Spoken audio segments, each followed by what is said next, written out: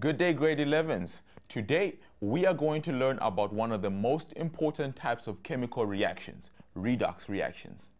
If you have ever seen a piece of rusty metal, then you have seen the end product of redox. There are many other examples of redox in real life, such as the decay of plants and animals when they die. Another example of a redox reaction is the process by which food is digested in our bodies to give us energy and to make the products of carbon dioxide and water.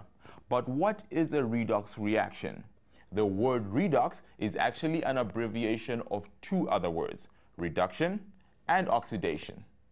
Oxidation and reduction occur at the same time in a redox reaction. In redox reactions, there is a transfer of electrons between the two reactants.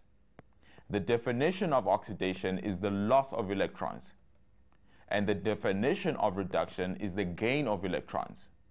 Let us look at an example to illustrate this. Magnesium burns in oxygen with a bright white flame. When magnesium burns in air, it reacts with the oxygen in the air to form magnesium oxide. The reaction can be represented like this.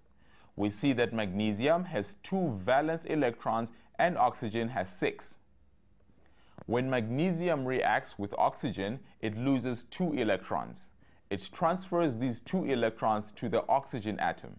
When the 2 electrons are lost, magnesium becomes more positive and becomes magnesium 2+. While the oxygen atom gains the 2 electrons and becomes more negative, and it changes to oxygen 2-. Earlier, we said that the loss of electrons is called oxidation, and the gain of electrons is called reduction. We use a simple anagram, oil rig, to represent this. Oil rig. Oxidation is loss of electrons. Reduction is gain of electrons.